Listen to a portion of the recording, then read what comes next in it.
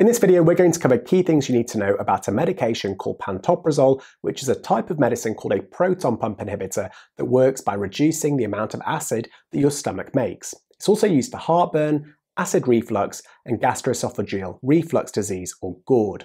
GORD is when you keep getting the acid reflux. Pantoprazole can also be used to treat and prevent stomach ulcers. Now, in this video, we're going to cover these key topics, all of which are time-stamped, and as ever, this video is intended as a general educational resource, not a clinical advice video, and for any individual questions about pantoprazole, please do speak to your healthcare provider.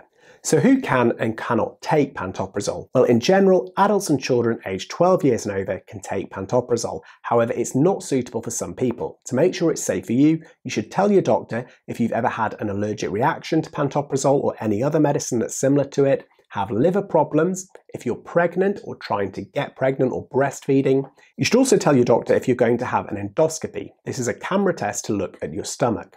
If you're going to have an endoscopy, you should ask your doctor if you should stop taking the pantoprazole a few weeks before your procedure. And that's because pantoprazole can hide some of the problems that would usually be spotted during the endoscopy. So how and when should you take pantoprazole?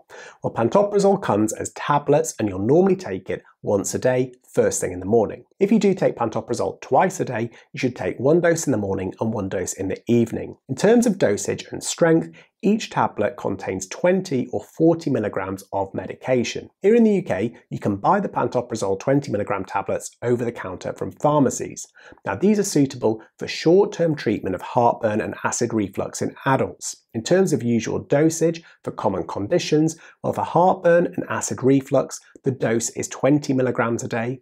For gastroesophageal reflux disease, the typical dose can range between 20 to 40 milligrams a day. For stomach ulcers, the typical dose again ranges between 20 and 40 milligrams a day. And for something called Zollinger-Ellison syndrome, it's 40 milligrams to 80 milligrams a day. Now, this can be increased to 160 a day, depending on how well it works for you. Doses are typically lower for people with liver problems, and in terms of how to take it, it's best to take pantoprazole an hour before a meal, and you should try to swallow tablets whole with a drink of water.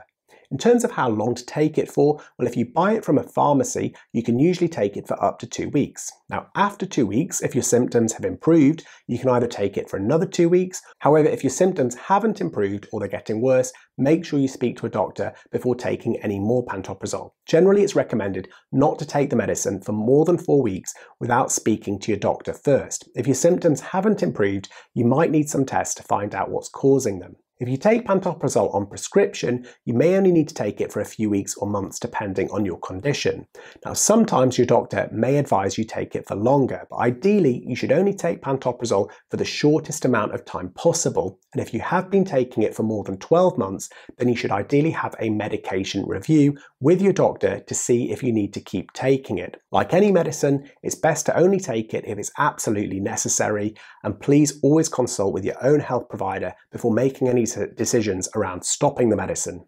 Now, in certain cases, some people don't take it every day and they take it only when they have symptoms. However, this type of dosing isn't suitable for everyone, and you should speak to your doctor about what's best for you. So what should you do if you forget to take the medicine? Well, if you normally take pantoprazole once a day, take the missed dose as soon as you remember, unless your next dose is due in less than 12 hours, in which case skip the missed dose and take the next one at the usual time. If you take it twice a day, then take the missed dose as soon as you remember, again unless your next dose is due in less than 4 hours, in which case skip the missed dose and take the next one at the usual time. It's important never to take a double dose to make up for a forgotten one, and if you often forget doses, try set an alarm to help remind you or speak to your pharmacist for other ways to help remind you taking your medicines.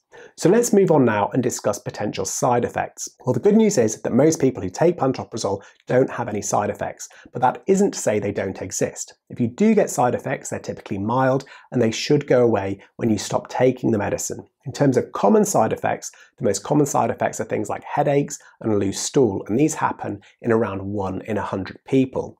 Other common side effects can include belly pain, dizziness, bloating and farting, nausea, vomiting, weight gain and constipation. Now, thankfully, serious side effects are rare and they happen in less than 1 in 1,000 people, but you should see your doctor urgently if you develop joint pain along with a red skin rash, especially on parts of your body exposed to the sun, such as your arms, cheeks and nose.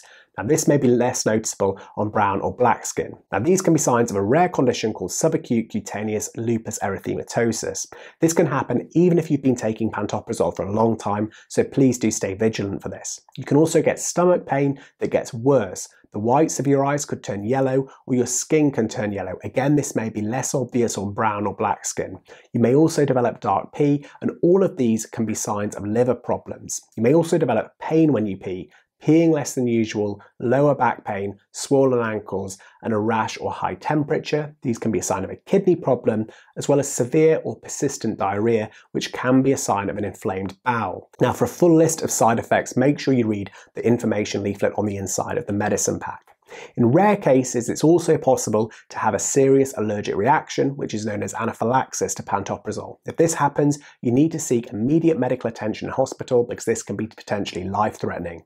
Remember, I can't stress enough that this is intended as a general overview educational video, and what I've mentioned here are not all of the side effects of pantoprazole. And for the full list, make sure you read the information leaflet inside the medicine packet, and if you've experienced any other side effects that you think are important to share, please leave them in the comments section. Briefly, in terms of pregnancy, pantoprazole is not usually recommended if you're pregnant because there's little information about its use during pregnancy, and instead a doctor might prescribe a similar medicine called omeprazole for a short amount of time. If you're being troubled by reflux symptoms in pregnancy, you might want to treat your symptoms without taking medicine. You can try eating smaller meals more often, avoiding fatty or spicy foods, sitting up straight when you eat because this is going to take pressure off your stomach, and similarly, if you get symptoms at night, you could prop your head and shoulders up when you go to bed, and this is going to help stop stomach acid coming up whilst you sleep.